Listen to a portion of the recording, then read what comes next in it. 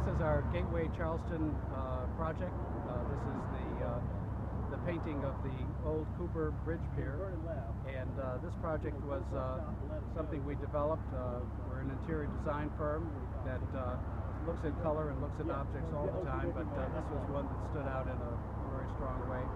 And we presented it to the mayor and to the councilman Robert Mitchell, and sure enough, we kind of sparked an idea here that was really much more meaningful than we thought right from the beginning, that this had such an importance to the city and to the community. So we really took the idea of taking all of the colors of Charleston, the found colors, and went to the Preservation Society and the Charleston Historical Society and the foundation to verify that this was something that was good for the community. And sure enough, we have now something that we're presenting with both in architecture, coloration, and design, the idea that we can really spirit and honor the history and the colors of Charleston.